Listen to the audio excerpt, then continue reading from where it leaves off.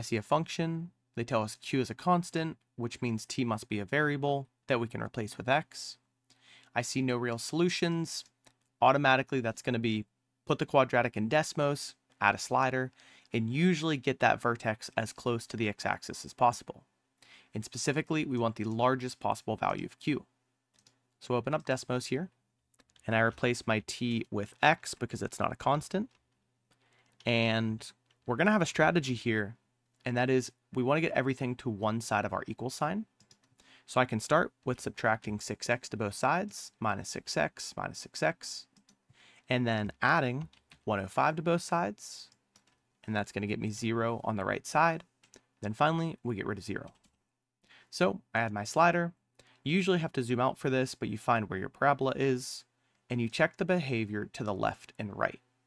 Now again, we want the maximum value of q, so even though negative is getting me closer to the x-axis, I want to go to my maximum positive value.